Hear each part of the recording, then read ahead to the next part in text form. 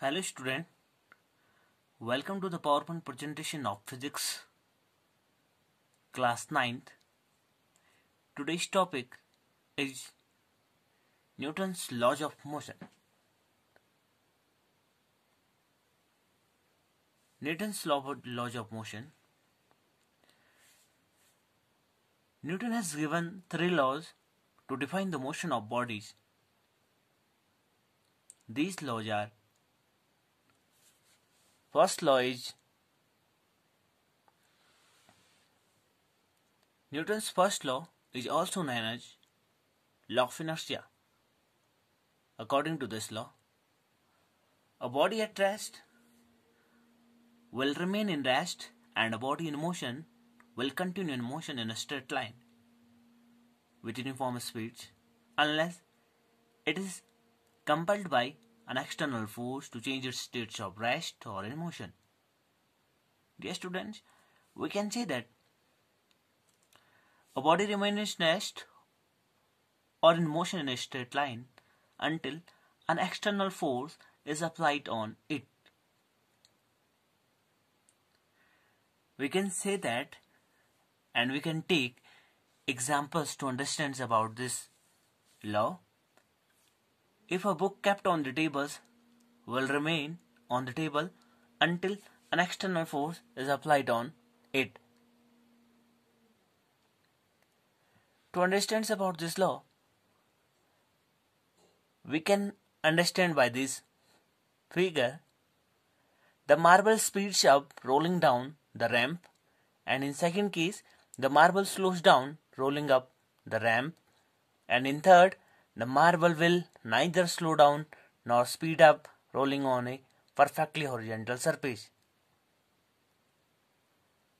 According to this picture, the inertia of the coin tries to maintain its states of rest even when the card flows off. Dear students, we know that first law of motion is also known as law of inertia. Inertia, we have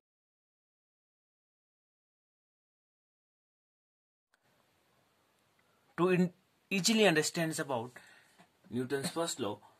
We come at application of Newton's first law. First application is a passenger in a bus has a tendency to keep moving in a straight line inside a bus due to inertia. When the bus takes turn, body of passenger wants to continue moving in a straight line. Due to this, it appears that his body bends outwards. Whenever we travel in bus, our body bends outwards due to inertia. And when we hit a carpet, it loses inertia of rest and moves, but the dust retains inertia of rest and is left behind. Thus the dust and carpet are separated. Dust from carpet separated, again this is due to inertia. And when a tree is shaken, fruits breaks off. In this case, fruit breaks off from the tree because due to inertia. All these things happen due to inertia. Newton's first law is also known as law of inertia. In this figure, fruits breaks off from the tree. It is happening due to inertia of rest. Again, to understand about first law, we come in next examples of this. When a car braked suddenly, a man bends forwards violently. Again, it is happening due to inertia. All the things which happens by inertia comes in first law of motion, because first law of motion is also known as law of inertia. A man may collide with parts of car, hurting himself. Seat belts will not let the man bend forward and thus save them from accident. This is the example of that. And again, this is happening due to inertia. When the car stops, luggage on the top of the car has the tendency to move forward. Therefore, luggage is tight on the rope. Now, we will come at Newton's second law. Newton's second law is related to momentum. Momentum means product of mass and velocity. According to this law, we can easily explain this. Rate of change of linear momentum is always directly proportional to force applied on it. Directly proportional means if we increase force, momentum will increase, and if we decrease force, momentum will also decrease. And all the things, all the figures which are related to momentum means mass and velocity. If we increase mass, momentum will increase, and if we decrease mass, momentum of the body will decrease. And in the case of velocity, if we increase velocity, momentum will also increase, and if we decrease velocity, then momentum will also decrease.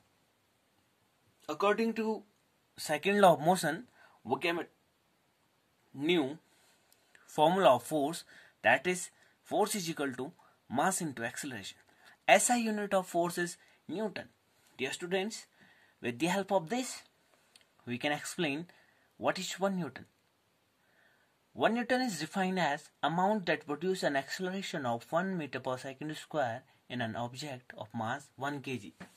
That is 1 Newton. Application of second law. To understand about this, when we stop ball gradually, we need to apply less force. This is easy and safe. If we stop the ball suddenly, we need to apply larger force, which is difficult and also injure our hands. And in case of high jump, athlete's body changes velocity in less time. If surface is hard, large force acts on his body, due to which he may get injured. If surface are soft, athlete's body changes velocity in more time and less force act on his body, which is safe.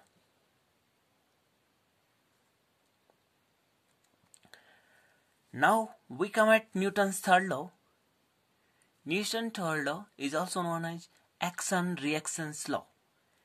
Whenever one body exerts a force on another body, the second body exerts an equal and opposite force to the body. Or to every action there is always equal and opposite reaction. This law is also known as action-reaction law, and we can easily explain this law. Every action there is always equal and opposite reaction. Example of this law is walking, swimming.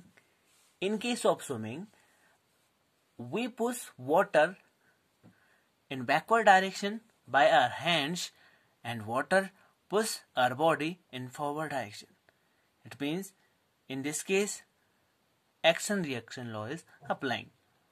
And when gun applies force on bullet, due to which it moves ahead, by Newton's third law, bullet will also apply same force on gun in backward direction. Due to this force, gun moves back. This is called recoil of gun. Gun moves back only by small amount due to its heavy mass. Walking is example of Newton's third law. And man pushes the boat backward, and by Newton's third law, boat pushes man forward direction. Dear students, I hope you all have understand about these laws. You have to study about these laws at your home and try to understand these laws by taking daily usage examples. In our next video, we will discuss about linear conservation of momentum. So, try to understand all these laws, and we will meet at next video. Thank you.